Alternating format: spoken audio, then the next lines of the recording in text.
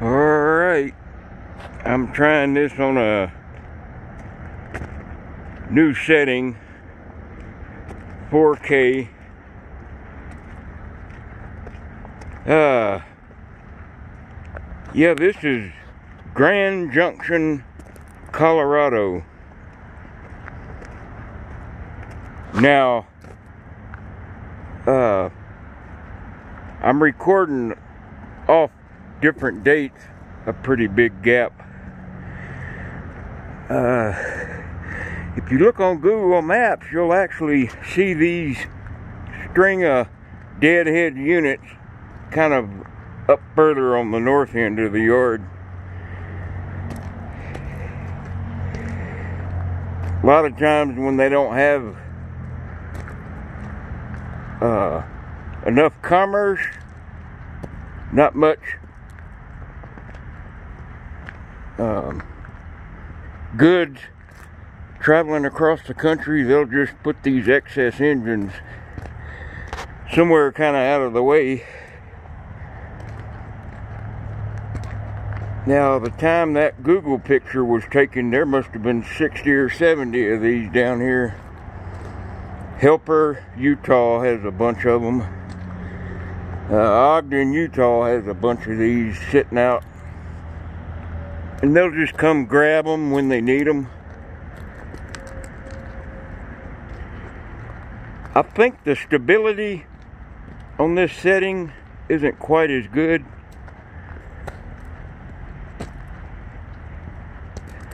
So I'm hoping I can even upload this.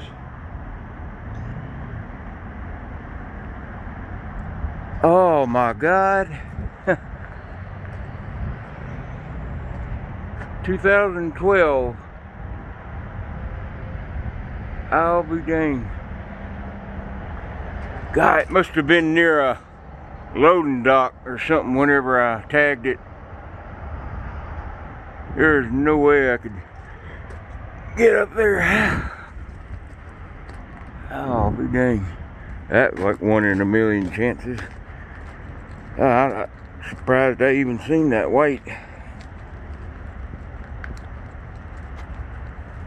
Yeah, now everything I put in my videos, like my doctor's procedures and all that news and stuff, that's all really happening, but it's just got different dates of when.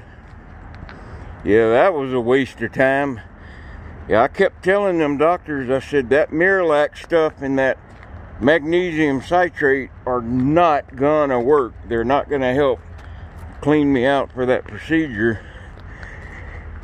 And plus, on top of that, they didn't tell me what time of day the procedure was gonna be until the day before at 4 p.m. And trying to arrange for a ride to Greenville, that's almost impossible at the last minute. So yeah, they messed that up. So they rescheduled it for December 7th.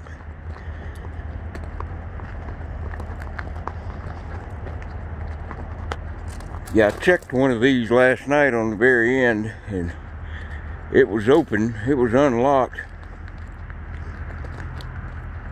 Boy, I remember first time I came through here, about 1991, I guess. Well, back then it was Rio Grande Railroad. And you could actually go to Pueblo out of here through Tennessee Pass, and you follow the Arkansas River. That beautiful canyon. It's probably one of the most nice rides that existed, but that line is abandoned now. Just right up here is where the split is.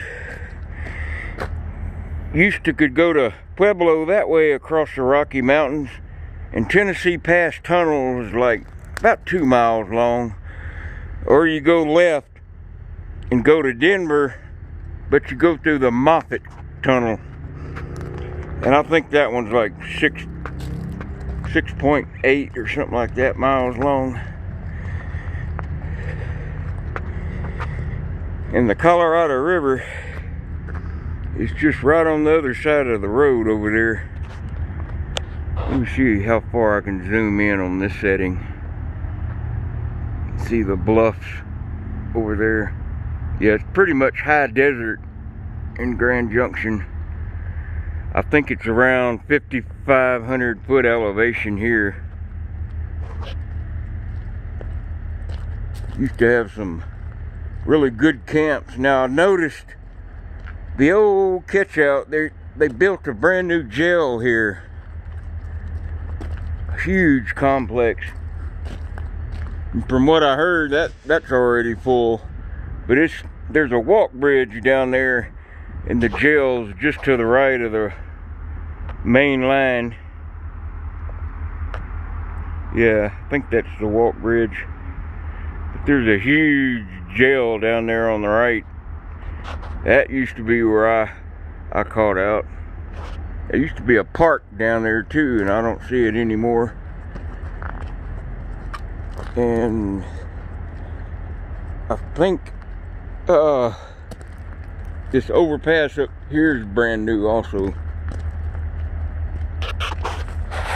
Yeah, I remember my first ride, me and 4 or 5 other guys in Pueblo.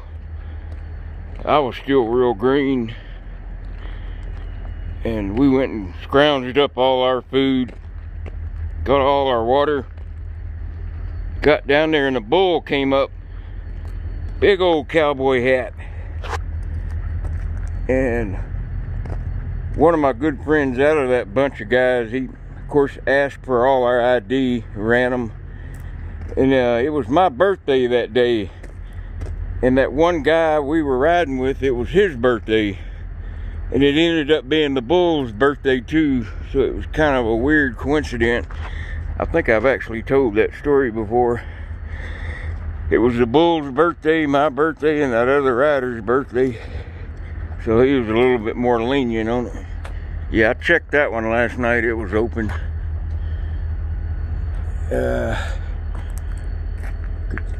Sleep in there tonight. Yeah, split's just right up here. So any traffic you got going over here, it's all coal. Now the line's still open on the split. It goes out probably 50 or 60 miles to some coal mines where they go get the coal. Then there's another little split out that way. It just goes to another coal mine. But we'll go up here to the main split where you go off to Denver. Check out these yard dogs. These are yard switch engines. I've seen these in Fort Worth too. The only 2 places. These really heavy duty, extra big switch engines.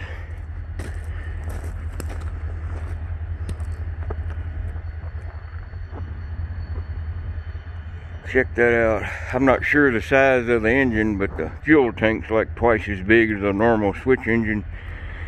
You can leave in the comments if you know any more information about these big switch engines.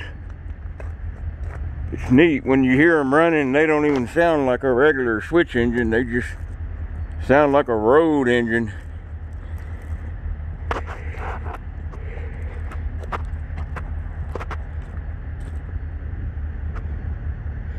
Yeah, I imagine North Little Rock has some of these big ones now.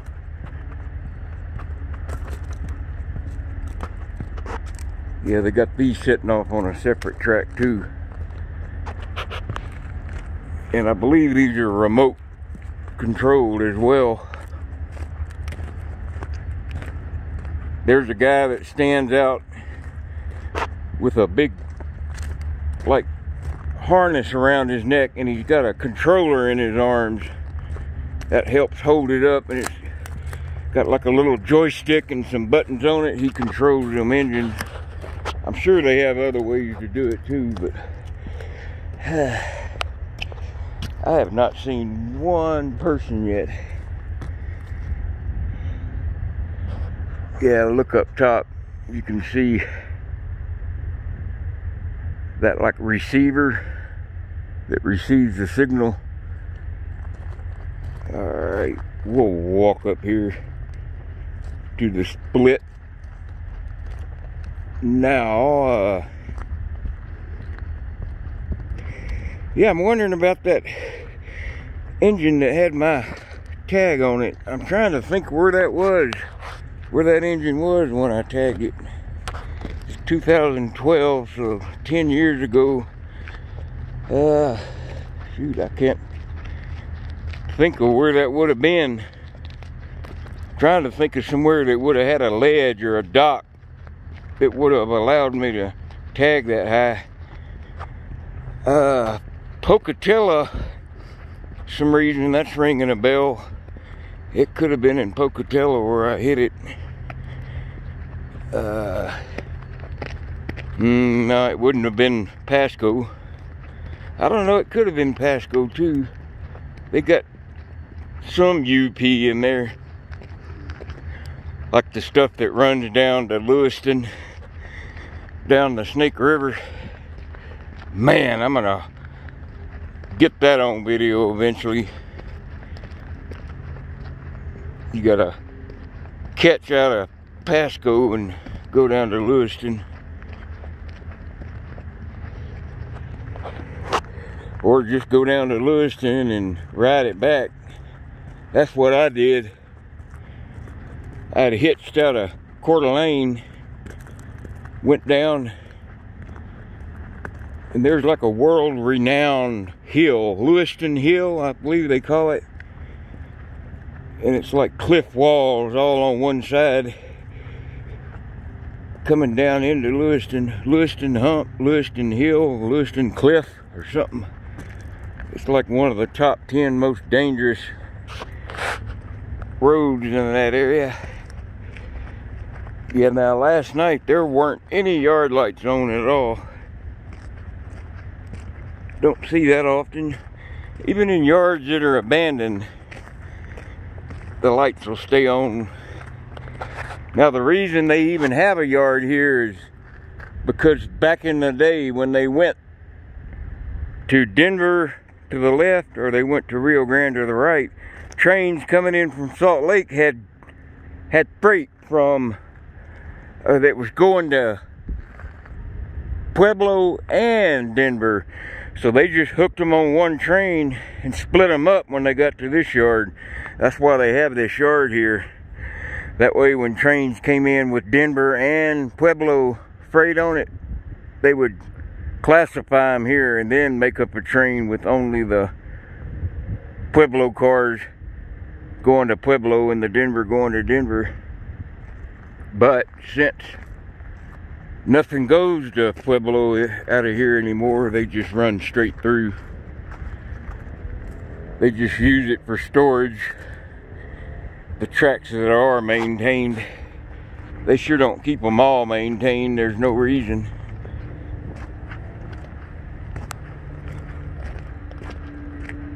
Yeah, I used to have a really good camp right up here. Here's the split. You go that way to Pueblo, or you did go to Pueblo that way. Now the main line is over here, UP.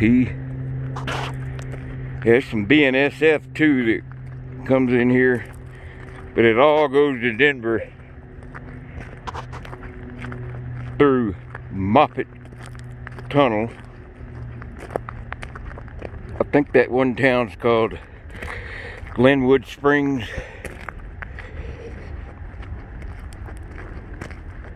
Yeah, I'm sure they had some shops here at one time. Yeah, I think this overpass here is the new one. It was an older one. I think they just put 4-lane overpass in instead of a 2-lane like it was. 2-lane hospital in New Orleans. Alright. Yeah, I haven't seen a cloud in the sky since I've been here. I remember me and a guy caught out of Denver once, and we probably had 3 12-packs of beer each, and I had already drank all my beer up. we got here about 4 in the morning, and train come in to crew change. We get off right in there somewhere, and he saved a lot of his beer, so he was pretty roasted by the time we got here. And oh man, when it got daylight, man, we were covered with dirt. It finally got daylight, and he just had a little day bag. He was like, man, how did my backpack and clothes get so messed up? Plus being hot, you sweat inside that. It was a Canadian double barrel grainer we were in. I had one compartment, he had the other, through the other hole. I didn't get that bad dirty, tore up. Man, he was covered, because you're sitting there sweating with all that dirt blowing around. Man, it looked like he had one of them generic suntans you get at the suntan office or bed. Yeah, there's a abandoned little building there, door open, but I haven't seen any traffic here yet. I hadn't even seen any trains moving. Now we're getting on the main line here. See how the track's kind of leaning to the left? It's kind of on a curve. That's one of the, we call them the higher speed curves, because they're usually doing about 30 miles an hour when they come around that corner, so they lean that way gravity pushes down equal on the train as it goes around the curve. So the higher pitch you see in the track, the higher speed the train normally goes through there. Some of them are pitched pretty high, so if your train ever goes into an emergency and stops on that that tilt like that, and you're, say you have a boxcar that's loaded more on one side, that's pretty dangerous. Tip over. I've seen one go into an emergency one time. It was a insulated boxcar with a reefer unit on it. It had fuel, had gas coming out where you put the gas in. It was leaning so far. But usually when they load them, there's really specific, strict rules on how to load them. You can't load them higher than a certain line. You got to weigh them equally on each side. Finally some shade. Yeah, I'm pretty sure this is a different overpass.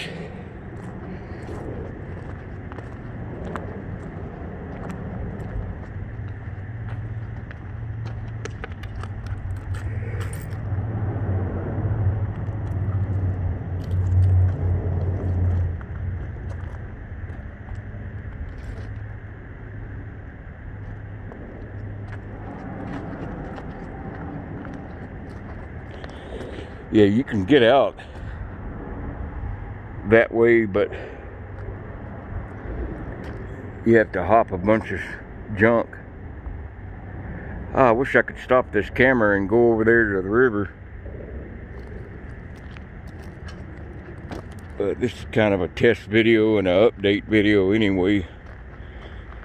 Everybody's telling me it's probably going to take longer to upload. So I gotta find some good Wi-Fi. I got data on this phone now, but it would just eat that up.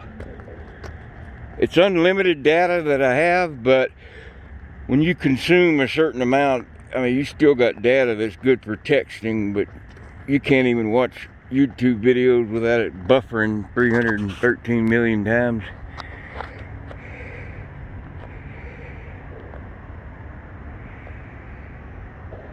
Yeah, the Rocky Mountains are that way. This going towards Denver.